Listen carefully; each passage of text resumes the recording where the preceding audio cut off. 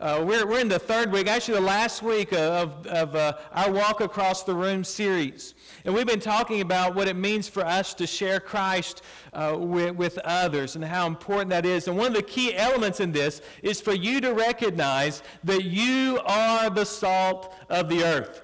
You are the salt of the earth. The Bible is handy. It's good. I mean, it inspires us. It motivates us. It equips us in many ways. But the Bible is not the salt of the earth.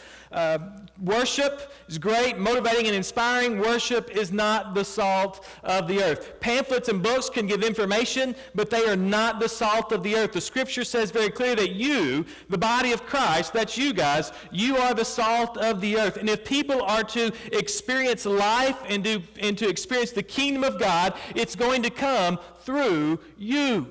It's through you that God is going to work. And we have to understand that and recognize that. And if we will follow the example of Christ and be willing to step out of our circle of comfort and walk across the room, which simply means becoming aware of the people around us, kind of being willing to just listen to the Spirit of God as you go about the routine of your day, not being just simply caught up in the little things, but keeping it open. God, who do you want me to speak to?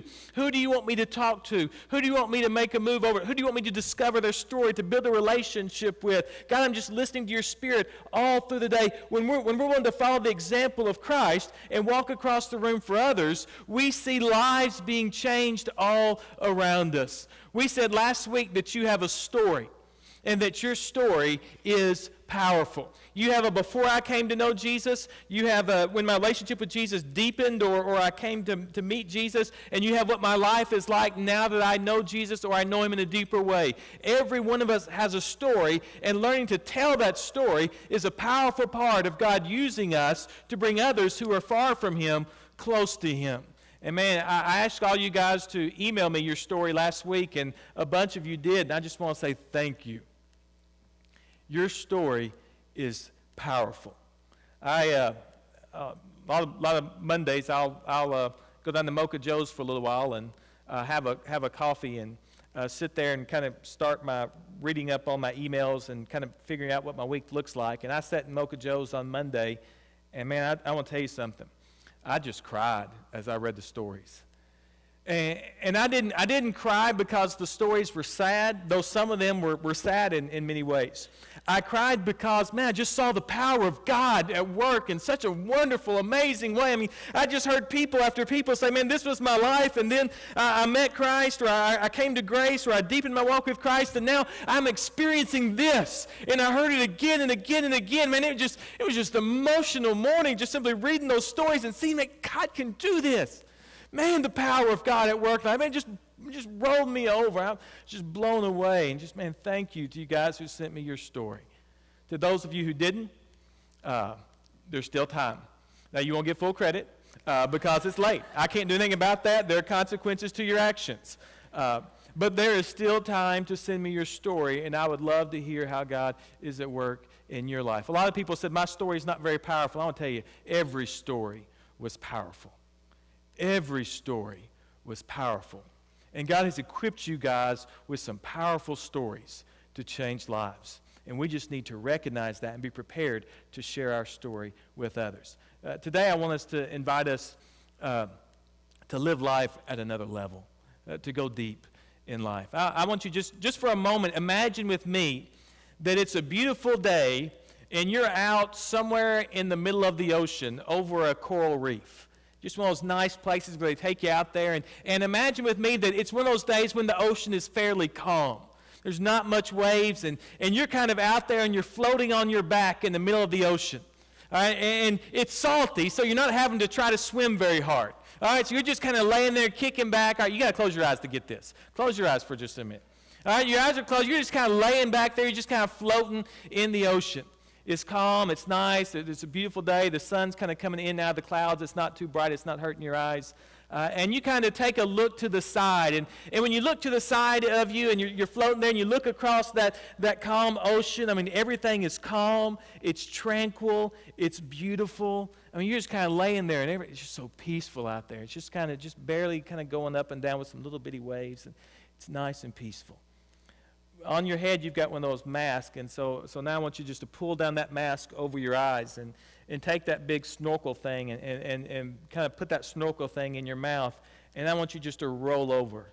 And when you roll over here, you're going to roll over and you're going to look down into the water, and you're looking down upon this beautiful coral reef. I mean, it's just exploding with color. I mean, there's all sorts of things. And when you look at that coral reef, suddenly you see, man, there are tons of fish down there, and they're swimming, darting in and out. You see one of those big moray eels coming out, and you look around, you see these huge schools of fish swimming, and they kind of move all at the same time. They're just darting around, and because it's Shark Week, you see a big shark kind of swimming through all these kinds of things. It's not going to eat you. It's okay. You're just kind of looking around there and seeing all this kind of stuff, and then you look up back out of the water again and kind of look across the surface of the ocean. It's calm, it's peaceful, it's tranquil.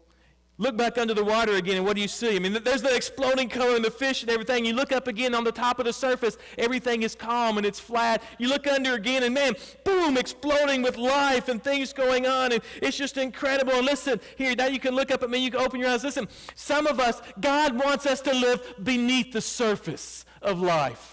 God is calling you to go deep. And when you go deep in life, you discover that life is not simply about getting by. Life is about being equipped by God to bring somebody else who's far away from Him close to Him. Life's about helping lost people get found. That's what life's about. And you can live life on the surface. You can make it about making a living, or you can go deep and discover that God wants to do something with your life that is amazing, that is miraculous, that God wants through you to change destinies. God wants to take you below the surface, to live life where all the action is.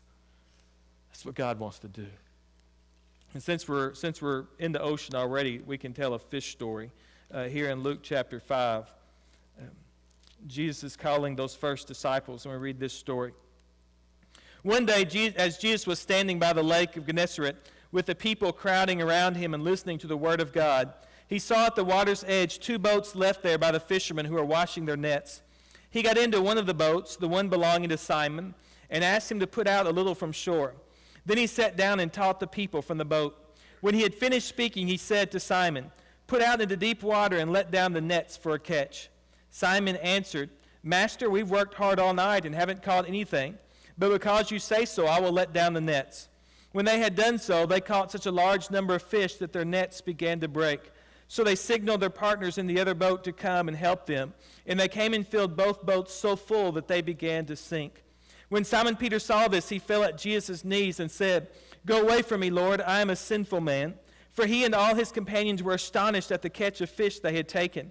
And so were James and John, the sons of Zebedee, Simon's partners. Then Jesus said to Simon, "Don't be afraid. From now on you will catch men." So they pulled their boats up on shore, left everything, and followed him. Listen, Peter and James and John, they've had a long day of fishing, long night of fishing. They're kind of hanging out and kind of mending their nets, kind of just being there. And Jesus comes along the seashore and needs a platform from which to preach. And so he climbs into Simon's boat, and they push out from shore. And Jesus preaches for a few moments. And when he's done preaching, he says to Simon, "Hey, you know what? Let's go out to the deep water and let down your nets." Simon says, "Man, we've already tried this, Jesus, but if you tell me to, I'll do it." And so they push out into the deep water. They let their nets down over the side.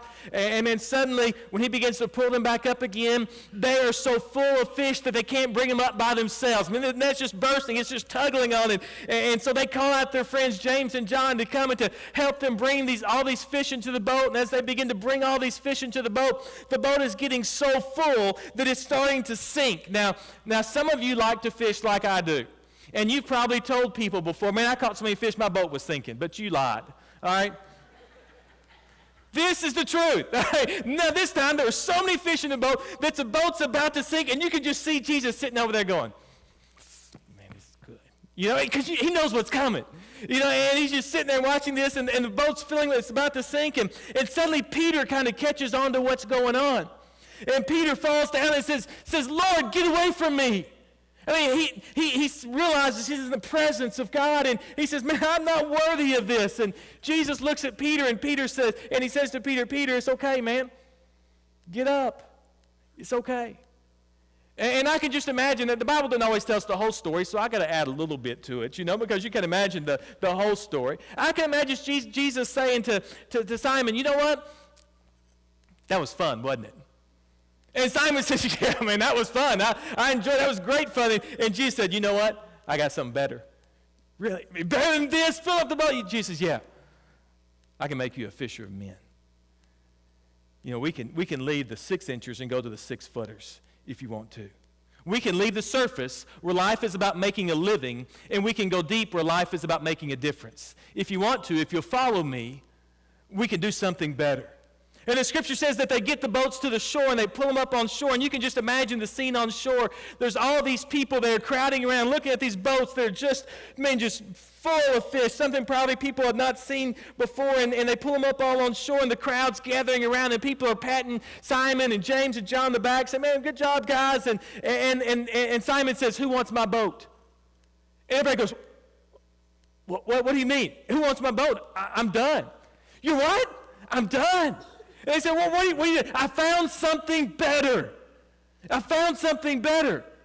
I'm now going to go follow Christ. My life has been radically reoriented from simply making a living to making a difference. And so Simon and James and John, they began to follow Jesus Christ, and their life began to be lived at a deeper level. You know, and that's still what Jesus is looking for today. Jesus is still looking for some disciples who want to live life at that deeper level, who know it's not simply about getting by, but it's about making disciples. It's about sharing the love of Jesus Christ with other people. For the disciples, this meant that they had to leave everything and follow Jesus. But for most of us, that's not what it means. For most of us, it simply means that we have to look at life differently. We have to open up our eyes to how God wants to work around us right where we already are. We have to believe that God has equipped us in every way to make disciples of Jesus Christ. We have to believe that our story is powerful and can change lives. We have to believe that we are the salt of the earth, and that if people are going to come to know Christ, it's going to be through me. We have to open up our eyes to the opportunities that God is placing around us right where we already are. We have to believe. We have to believe that that everything that's happened in our past has been God equipping us to make disciples of Jesus Christ today. Everything that's happened in your past up to this moment, God is simply preparing those things so that you can introduce others to Jesus Christ today. God wants to use all that stuff from your past so that people who are far from Him can come close to Him, so that those who are lost can get found. Listen, if you don't like this, if you don't like my sermon today, blame Rebecca Fruit. It's her fault. I had kind of a different sermon planned this week, and then she sent me her story, and I read her story, and I was like, man, that's good. And I just want her to come up here and to be up here with me for just no, wait a second, Rebecca, I want you to stay right there for just a minute. Because first, I want to set this up a little bit before you come. I changed my mind. I want to set this up a little bit for you guys from Luke chapter 5 right here. I think it'll go better this way. If you go and read a few more verses over in chapter 5, it says this. It says, after this, Jesus went out and saw a tax collector by the name of Levi sitting at his tax booth. Follow me, Jesus said to him. And Levi got up, left everything, and followed him. Now, Levi now has a story, right? I mean, Levi was a tax collector. He was despised. He was a low-down, dirty, rotten, scoundrel, traitorous person that nobody wanted to hang out with. Jesus walks by and says, Levi, and he calls him by name. Says, I want you to follow me. Now, Levi has a story, doesn't he? Man, I was despised. I was outcast. I was nobody. I was considered a traitor. I was considered the worst enemy of the Jewish people. Then Jesus called my name. And now I'm walking with him, experiencing a total different life. Levi now had a story, but listen, the story was not supposed to end with Levi. Then Levi held a great banquet for Jesus at his house, and a large crowd of tax collectors and others were eating with them. But the Pharisees and the teachers of the law who belonged to their sect complained to his disciples, "Why do you eat and drink with tax collectors and sinners?" Jesus answered them, "It is not the healthy who need a doctor, but the sick. I have not come to call the righteous, but sinners to repentance." Levi was changed by Christ. And Levi probably didn't have a deep theology yet. He probably didn't have all the answers to all his questions, but he knew how to throw a party. And so he threw a party. And who came to Levi, the tax collector's party? Tax collectors and sinners. You know what? He was a tax collector, and who's he now able to reach? He invites them to his house that they might have this moment with Christ as well. Everything in his past, in Levi's past, had equipped him to reach these people, these also people who are also outcasts, these people who are also on the outside. Levi was now equipped to reach them as well, and we see as we read that story that Levi was strategic in reaching a whole group of people. The good news of Jesus was not supposed to end with Levi. Levi was a strategic jumping off point where God wanted to reach a whole bunch of other people. The grace wasn't supposed to end there. I want you to recognize the same thing about your life. God's grace was not supposed to end with you. You are strategic for reaching a whole bunch of other people in life. And looking at our past gives us a great hint at the people that we're most able to reach. Rebecca, you want to try again? All right, come on up here. I just want you guys to, there are so many great stories, but Rebecca's fits really in just with what I'll share with you guys today.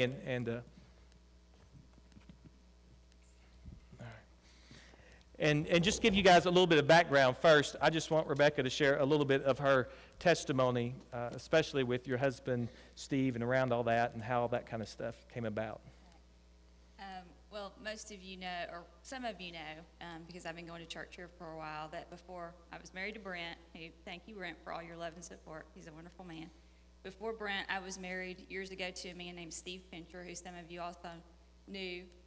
And when I was pregnant with our second child, Nathaniel, he was diagnosed with ALS, or Lou Gehrig's disease. And what that is, if you're not familiar with the disease, is it's terminal. There is no treatment, there is no cure.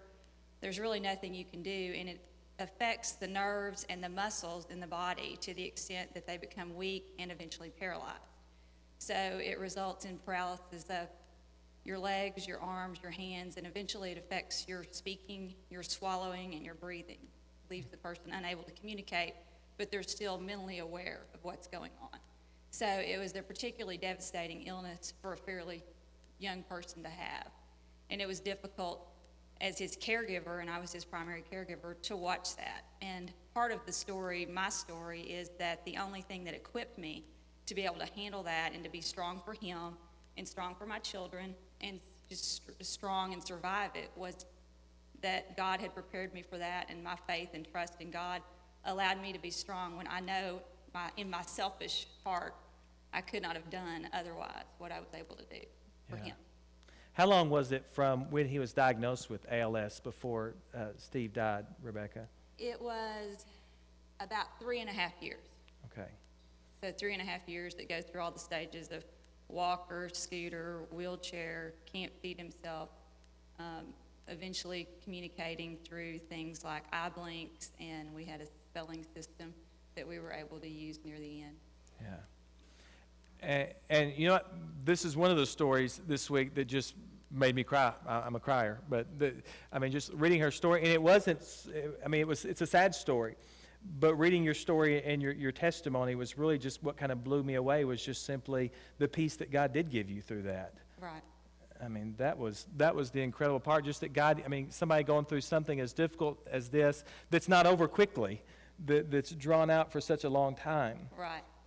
To find strength and stuff. But it's not really your story that I even brought you up here for. I wanted you to know her story, but that's just kind of the background. One of the things, what I want you to realize today is that your past has equipped you to be strategic in reaching a whole nother group of people. And so one of the things that you do, you might say, is the, right. Tell them what that is, the helpline or... When Steve was ill, I became aware of an online support group. It's called Living with ALS, where patients and caregivers get online and they share information about, I learned a lot about how the disease would progress, what equipment we would need, those type of things. But it's also a support group for caregivers and patients to vent their frustrations, to look for online support and encouragement from people who've been through the illness or are going through it. And you want to just set up how you Sure. ended up writing this, and I'll hand this to you. Right. Well, when I was going through working on my story this week, that was the main thing that I got out of it, was how I was able to cope with the illness and going through all that. And the very next morning I went into my office, and the first post online was from a woman who was just crying out for help and said, how do I cope with losing my youngest son to this disease? Help. Yeah. And I knew then, because it was so on my mind, that before I did anything else in my day, I needed to reach out to her. Yeah, that's called walking across the room. That's called getting out of your circle. I bet you're busy. Right.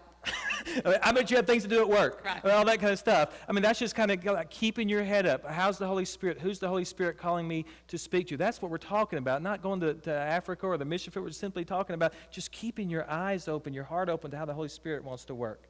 And so you responded, and I was just going to get you to read your response. Okay. I lost my husband to ALS, and it was hard for me to see any sense to his suffering and death. He was young and left behind 2 small children.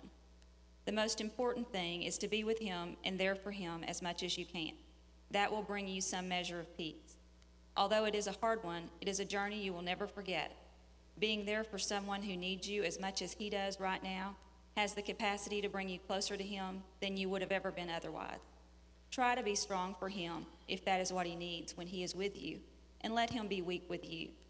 He may need to vent and yell or cry, and sometimes that will be good for both of you. It will not be easy, but you will cope and do all the things you need to do. That will be a comfort to your son.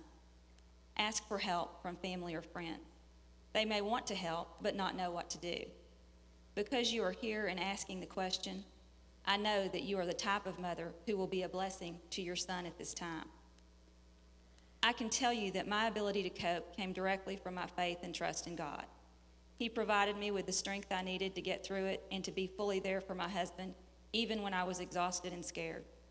I could have never made it through this experience without relying on God. I know I did not have the capacity to do it on my own.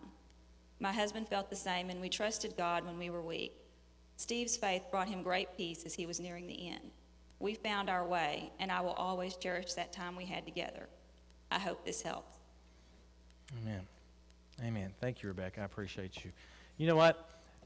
That's what we're talking about right there. That's believing that my story can impact somebody else's story. And Rebecca's doing it right there. It's just simply knowing that when I look back over that God has somehow, even through the hurt and the pain, that God's going to redeem it all. God's not going to waste a thing. God's going to redeem every tear that was ever shed, all the pain. The devil never wins in any of this. God redeems it and wants to use that to touch somebody else's life today. You are uniquely, when you're aware of your story, you also have become aware that you are uniquely equipped to touch some other people's lives. You know, the cool thing about Rebecca, too, is that she's not just kind of sitting around waiting. She's kind of taking that whole commandment of Jesus, go and make disciples. She's taking it seriously. She's kind of signed up, so she keeps up on the ALS site so that she can just kind of be looking for those who might need an encouraging word. God wants to do the same thing through you. I just took a quick look at, all the testimonies this week. I haven't got to respond to all of you, but I'll respond to every single person who sent me their testimony. And I just looked at the unique circumstances of the different testimonies that I received this week. I had some people who grew up in church but never knew God. Some people who experienced the pain of divorce. Some people who've experienced life-changing accidents and illnesses. People who have struggled with parents. People who were told they were no good. I had people who had suffered sexual abuse, physical abuse, people who struggled with drugs and alcohol, people who had what I just call an unfair life. Just bad stuff just keeps happening to them. It's just one after the other, and it's just unfair. I don't understand it. Life's just that way. I had people who struggled with a religion based on fear.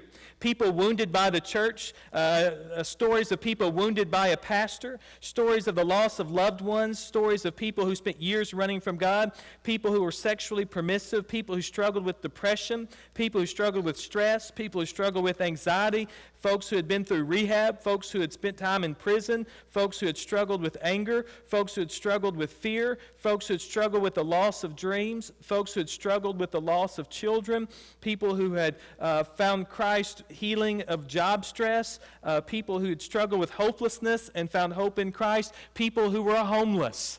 You know what? You look at all that, and those are unique stories to all the different people. And that's just a few of the stories I heard this week. And those unique stories, listen, God, you know what? God hates that pain that you went through, but God wants to redeem that pain for somebody else. And you are uniquely equipped in some ways through your personal story. You're uniquely equipped to help somebody who's far from God find a way to be close to Him. I can't tell all those stories. I've got a story, but my story is not your story. You are uniquely equipped. You're strategic for a whole group of other people that God wants to reach.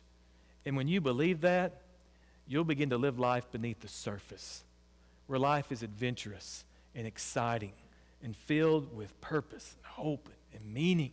That's what God's calling you. Just as He called those disciples so long ago, He's calling you. Walk across the room. You are the salt of the earth.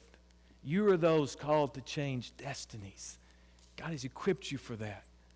Believe in the purpose that God has placed within your life and allow God to work through you in a powerful way.